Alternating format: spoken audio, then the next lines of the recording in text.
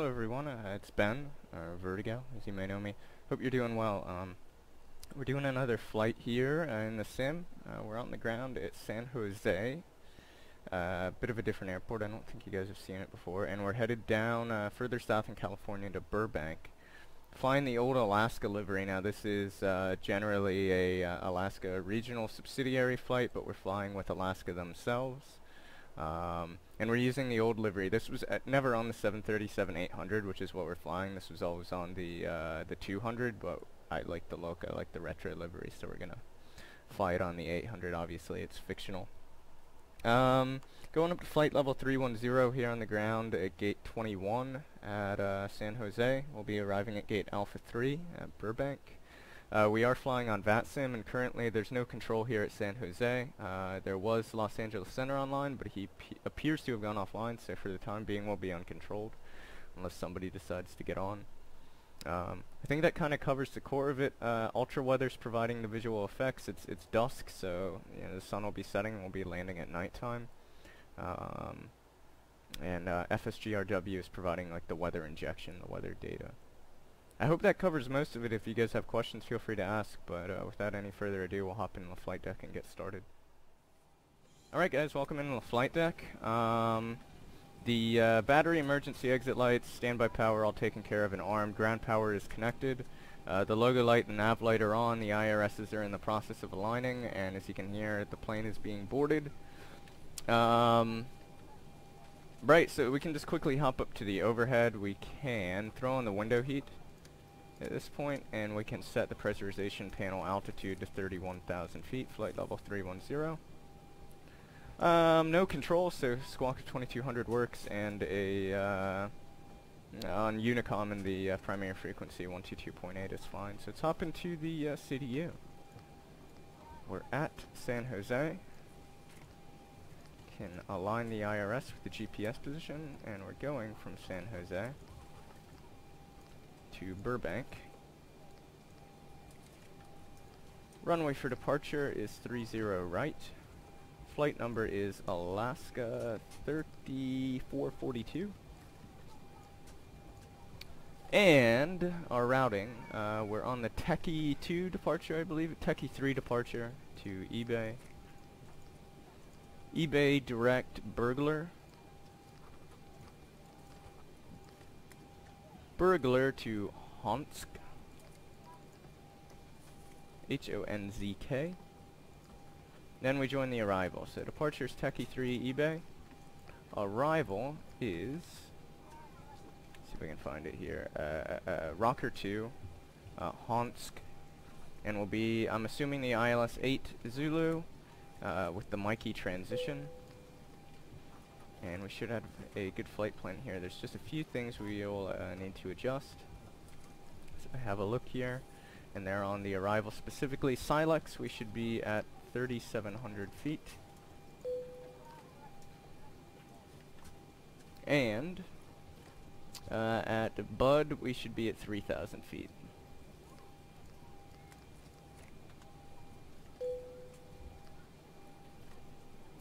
Right, so we got a good flight plan. Zero fuel weight will autofill. Our reserve fuel is, let's have a look, 4.3. Cost index of, let's go 38. And flight level is 310. OAT should autofill 22, that's correct. And we have a selected OAT of 47 with a 22 KD rate and flaps 1. CG autofills, which gives us our trim of 4.54, and our V speeds will autofill as well. And there's the CDU, good to go. Let's go ahead and fire up the APU. And as the APU comes alive, we can cease the boarding procedure.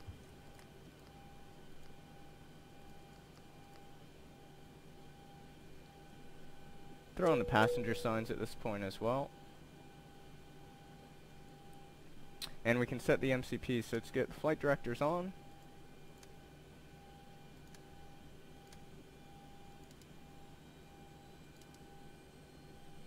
And V2 is 145.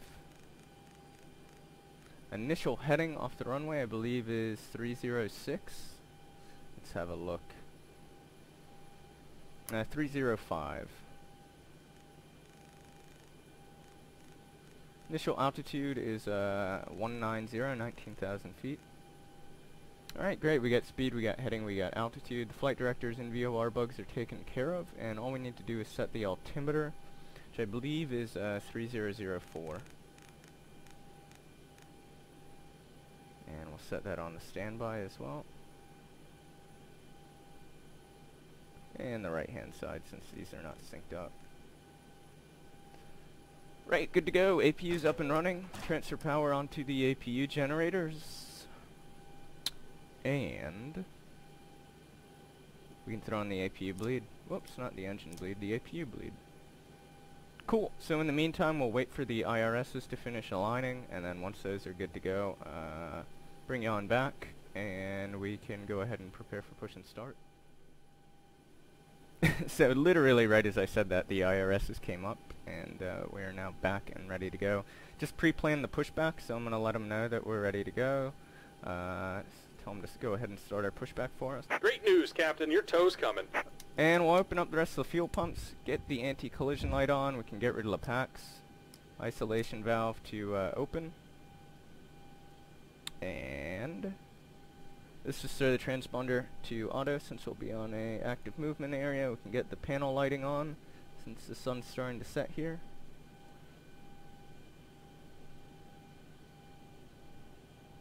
Whoops, try that again. There we are. Okay, and we're ready to push back and start our engines here when the ground crew's ready to go.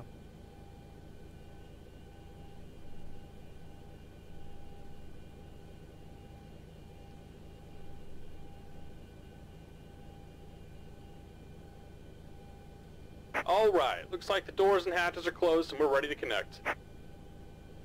So I will say terrain radar. I have that installed and it could be relevant. Given that we're kind of flying in Northern California and Southern California where they have some mountains and so forth.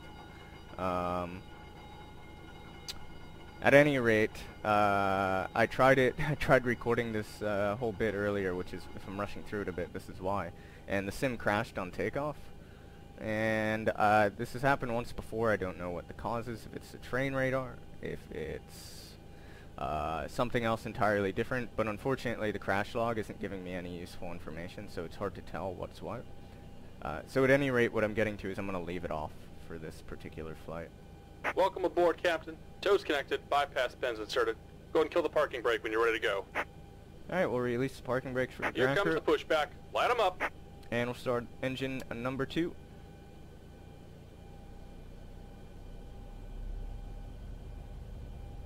We'll look for about 20 to 25 N2, and then we'll feed in fuel.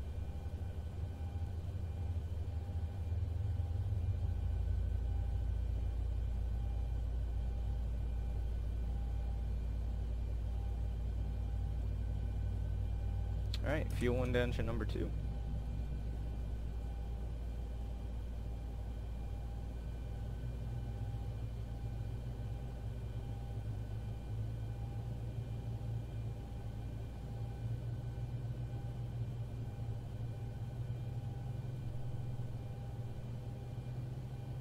And we'll listen for a good start on that. The starter cut out.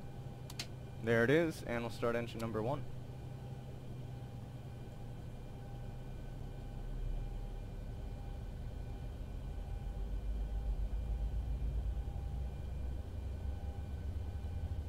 So yeah, I apologize if I seem a little distracted or rushed. It is that the sim just crashed, and so I'm trying to kind of distracted with what that could have been and trying not to, or I guess a better way to put it, let me feed in fuel here, is walking on eggshells, being careful about what switches I am and am not touching, and what features I am and am not turning on and off, because I don't want that to happen again. It's kind of, when you're recording and you have a lot of forward momentum and feeling good about things and then that happens, it's kind of a bummer, so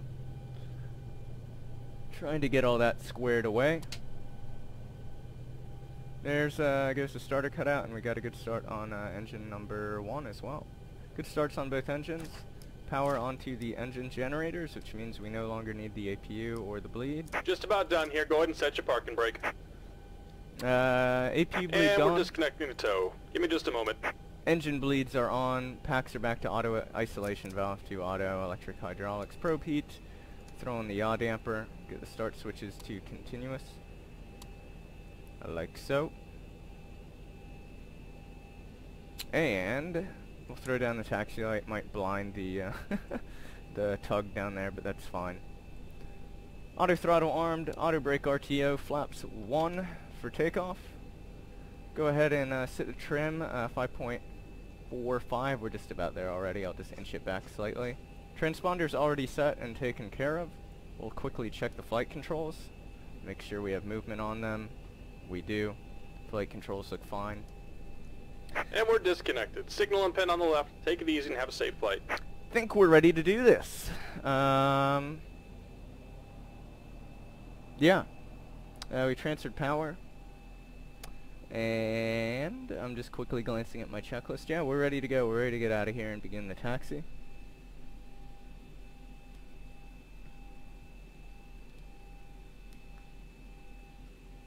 So let's do this. Let's release the parking brakes. We'll head out to runway 30 right. And I'll see you guys once we get there.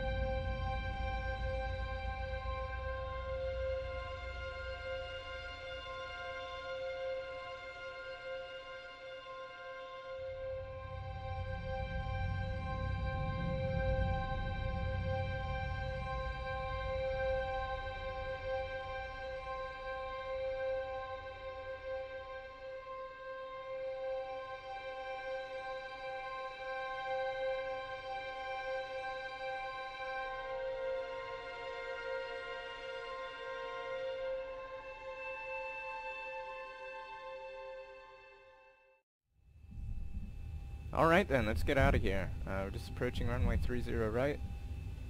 Transponder to TARA, we should have traffic on both the NDs. We'll go down full length here. We do have traffic on the left and right hand ND. Just waiting on the lights and the clock.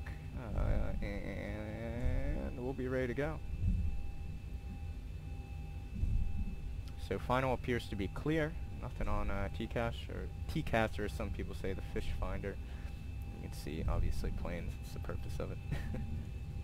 Strobe on. Lights on. Start the clock.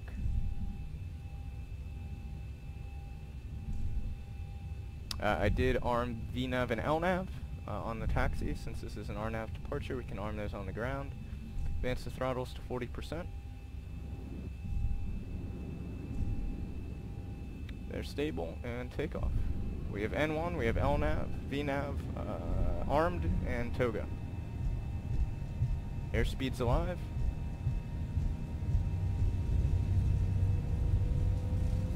There's 80 knots. We have thrust hold.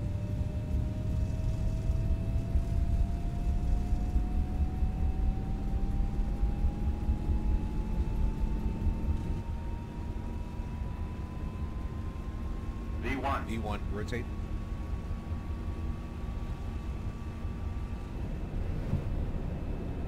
There's a positive rate, and we'll bring up the gear.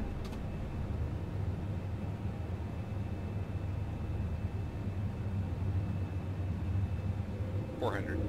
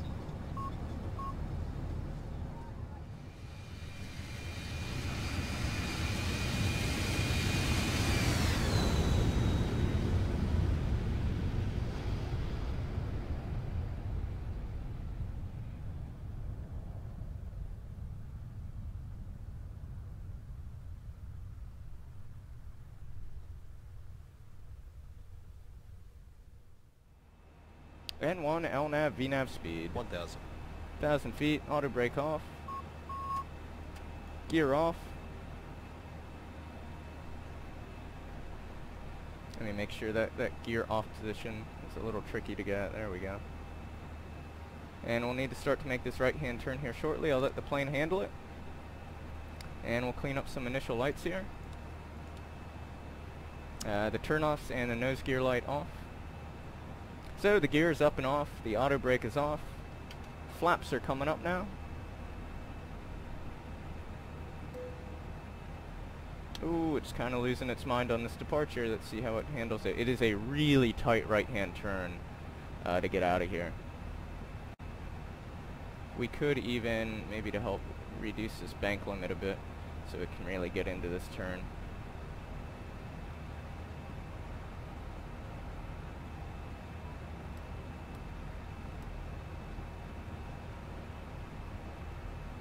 Right, so as I mentioned, the gear's up and off, the auto brakes are off. The flaps are retracted. We'll get the start switches here as we exit the turn and get the landing lights at 10,000 feet.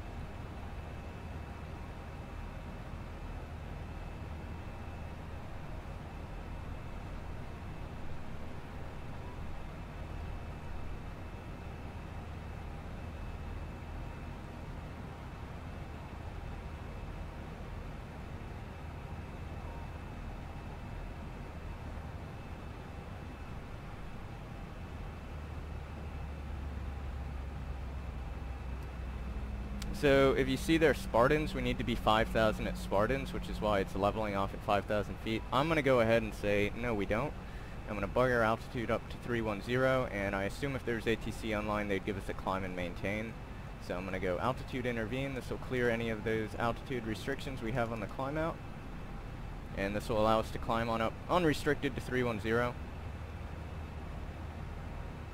And there we go, and just to clear that out to make things a little simpler for the, yeah, hold up.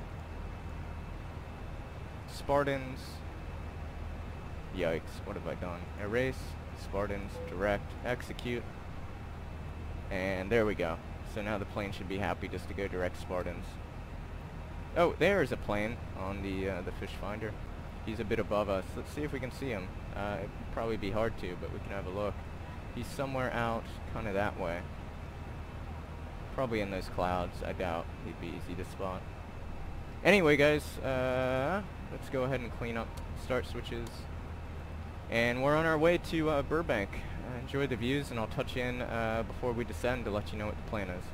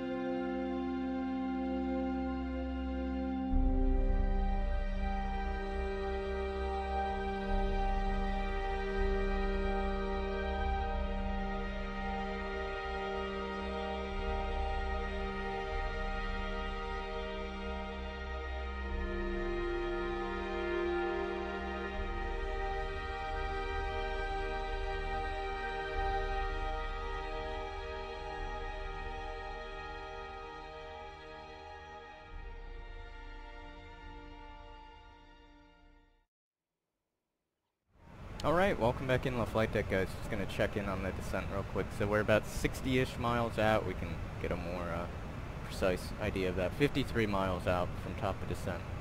So we'll just go through the regular procedures and steps to get ourselves set up so you're familiar with what we're doing. On the arrival, we're going down to Mikey, and we're going to hit Mikey at 7,000, and then our next altitude restriction after that is one of 3,700 at Silex. We're just going to set it for the 7,000 at Mikey for now, and then we'll step ourselves down from there. Of course, if there's control online, we'll rely on them. So 7,000 on the MCP altitude, that's good to go. We don't need to, well actually we do need to worry about the pressurization panel. What am I talking about? Landing altitude at Burbank. Airport elevation is just about 800 feet. The airport elevation is 778. Touchdown zone elevation is 727. So I'm going to set 778 airport. We'll round that up to 800. There we go, 800 on the pressurization panel for the landing altitude. ILS frequency and course. The frequency for the ILS is 109.5, so we'll punch that in. Try that again, 109.5, and we'll put that on both sides. And the inbound course, as we make this right-hand turn, is 079. And we'll put that on both sides.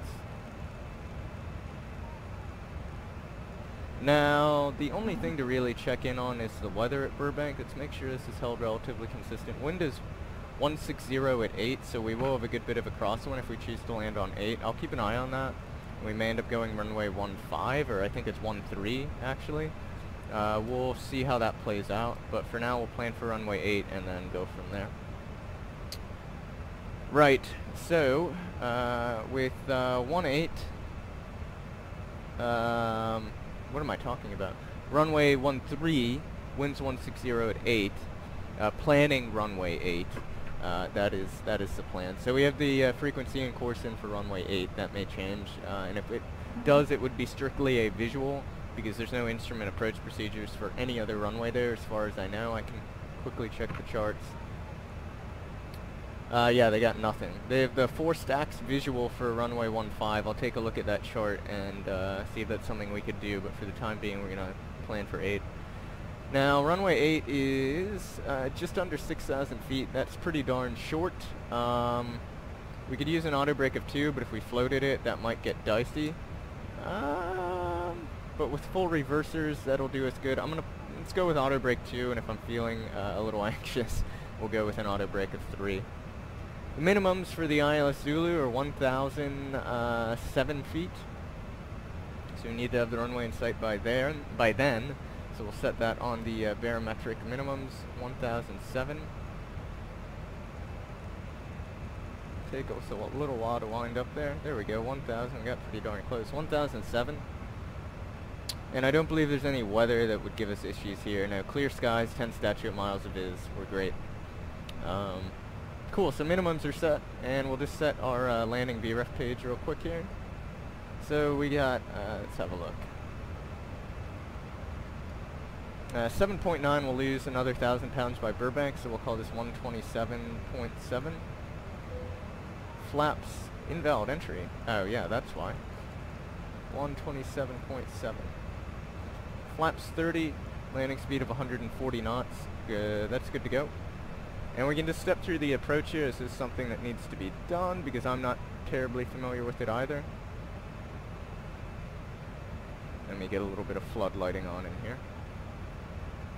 So we'll go to plan mode, we'll zoom on in, we'll go to the legs page, and we'll step on through the arrival. So U2 to Trav, to Rocker, to Zeppi, Ivans, Mikey, Silex. Okay, so basically it already puts us on the, by default puts us on the approach, so we would generally go with the transition, that is specifically. We'd go to what, Mikey, and then go from there. So you can see this takes us down to Mikey, and then it just flies us in on the approach for runway 8. I'm taking a look at the 4 stacks visual right now. Let's just actually talk through that while I'm recording this. So as we're how far out from top of descent? 13 miles. I'm going to put on the passenger sign since we're getting close. So if we were to shoot the forced X visual,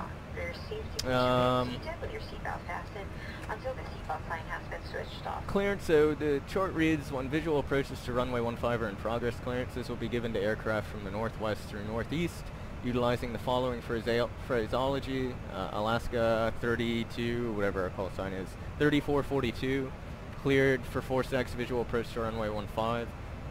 You come in at 5,000 to the left of Mount Oak. You'd fly a 080 heading, kind of track right of the San Gabriel Mountains. And then you make your turn to final at or above 3,000. And let's see, there's Van Nuys, and then the visual reference would be the forced X. It looks like some kind of factory. Need to be at or above 1180 there. The problem is, in the dead of night, I don't think we could shoot this. I don't know the procedures, to be honest. Weather minimums, 5,500 foot ceiling and 5 miles of visibility. We have those minimums, but the issue would be you can't see the mountains at night, and this forced X facility, whatever this is, probably also couldn't see that at night unless it's very well lit. And even if it was, you're unfamiliar with the area, which I am, and you don't know what you're looking for, and it's the dead of night. That would be doable during the day, but at night might not be. I'm going to talk to somebody who controls in Los Angeles and get a feel for that and see if this is something you can shoot at nighttime. We're not going to do it during this flight, of course, but in the future, perhaps. For the time being, though, we'll be on runway 8, and then this is something to look forward to in the future, either daytime, nighttime, depending on, you know, when it's available. At any rate, yeah, that's kind of the approach. We've gone through it, the arrival and the approach, so I'll see you guys as we're getting ready to land.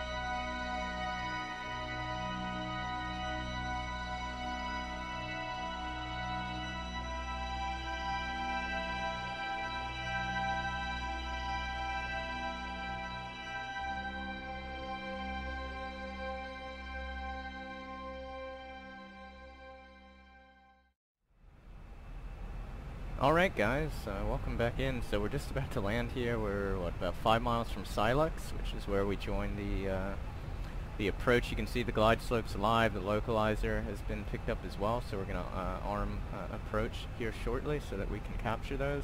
And I'm actually going to intervene on the speed, and we'll take it down to let's go 230 for now. We're about 20 miles out from the runway, it appears, give or take. So we'll take the speed down to 230. We are full spoiler to try and keep the speed down. It was getting away from us a bit. And you can see just this beautiful night lighting. There's 1,000 to go for 3,700. Now the missed approach altitude is a climb to 1,300, then a climbing right turn to 4,600 to the Ventura VOR. So 13, then a right turn to the Ventura VOR. Or sorry, the Ventura 086 radial. I gotcha. So yeah, we would proceed to Ventura. So what we'll do is we'll level off here at 3,700 feet. I'm going to put the spoiler away, since we don't need it much. The engine should throttle back. And we'll punch approach. We'll get the localizer. We're a little bit late getting it there, but the plane will self-correct, and I believe you can see the airport out there. There's Burbank, and then immediately underneath us here, this is another airport. This is Van Nuys that we're right underneath. And just back it off to 210 on the speed, and we'll take flaps 1. The engine start switches are set continuous. We have flaps 1 out, the landing lights are on under 10,000 feet, and the altimeter set to the local setting at Burbank 2991.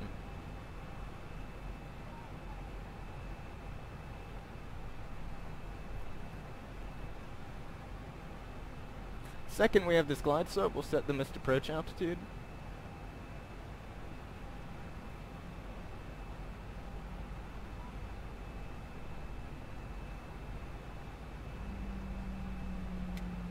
Alright, there it is. So missed approach altitude 4,600 feet is set. And we'll back off the speed to 180. And we might need a bit more. Let's drop the gear to get a little bit of drag. 2,500. We're on the spoilers. There's the radio altimeter. And we'll take flaps 5. Runway's in sight. Radio altimeter's alive. Rest of the lights coming on.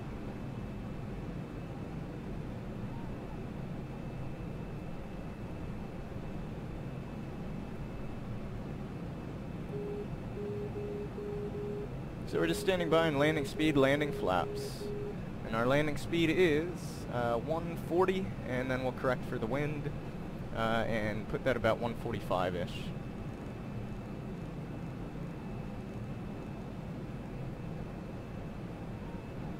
Coming in a little bit hot here. Let's see if we can't get flaps 15 down. And you can see we have a 9-knot crosswind off the right-hand side of the plane. Just gonna quickly peek a wing view. Looks gorgeous. And the other side. There we go.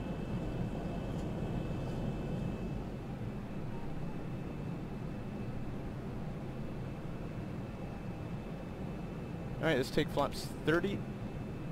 And we're fully configured just above 1,000 feet. We're good to go.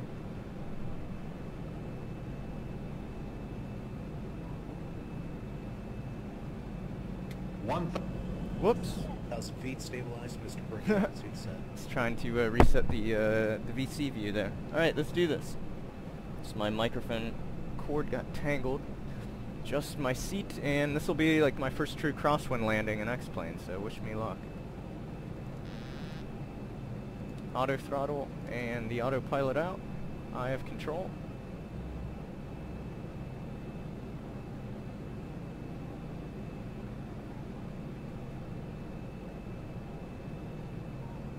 $500.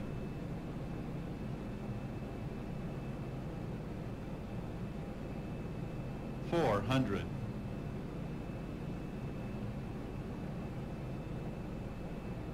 300. Minimums. Light slow. 200. Light slow. It's fine, we're visual. 100. 50, 40, 30, 20, 10. Oh my goodness.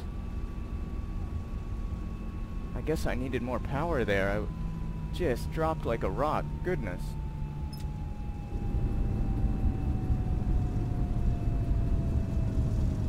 Yikes. 80 knots.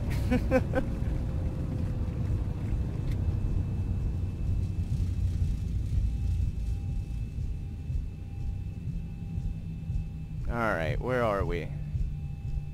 We'll be taxiing for the next few minutes, so please remain seated with your seatbelts fastened and all items stowed until the seatbelt sign is turned off. See where we Please are make on the sure ground you have here. all your personal belongings before you exit the aircraft, and be careful when opening the overhead compartments. You're now free to use...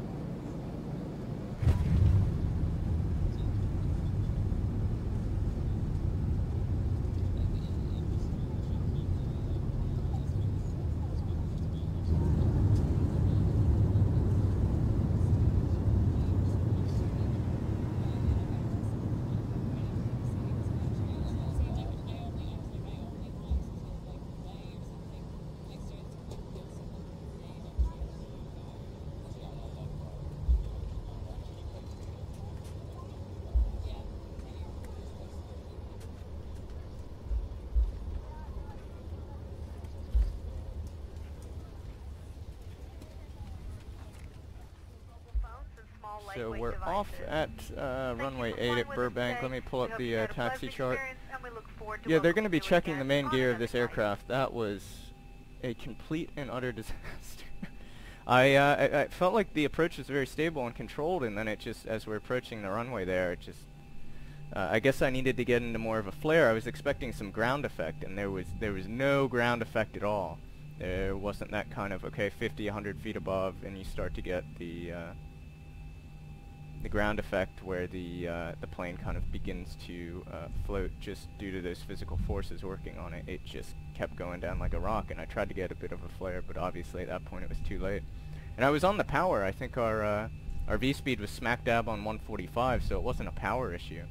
Not sure what to say about that one, but obviously it wasn't good, so yeah, try to play sort of nice in the comments, but we'll work on that. We'll have to. Need to figure out where we're taxiing to now as well. I guess it's going to be about getting into a flare a bit earlier, and just kind of a gentle flare at 50, 100 feet-ish, kind of easing back on the elevator, and then you enter kind of a more aggressive flare at 20 to 30 feet and cut the power at that point as well. Yeah, we got to work on that. Anyway, I'll get the aircraft cleaned up and figure out where we're taxiing to. I'm not quite sure where we are, so I'll figure out where we're going, get there, and I will see you guys at the gate.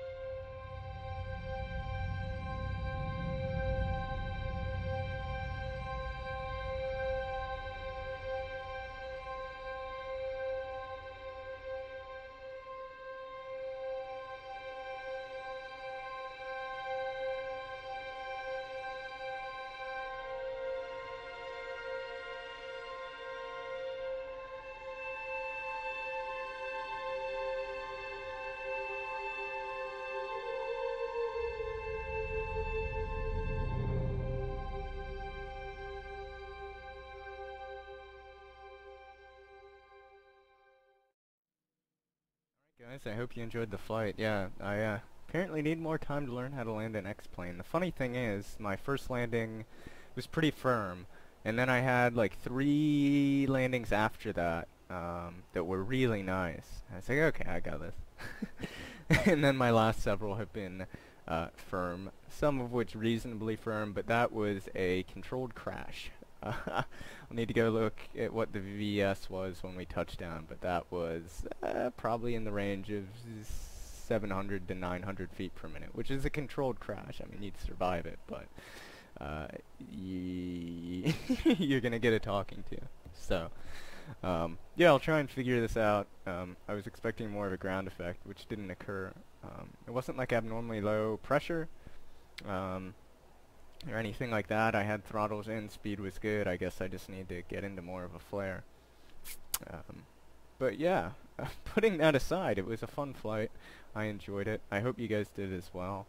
As always, social media stuff is in the description. If you have any requests, comments, critique, or suggestions even, especially for landings, please let me know. And I think that kind of covers it. I'll wrap it up here, guys. I'll see you next time. So long.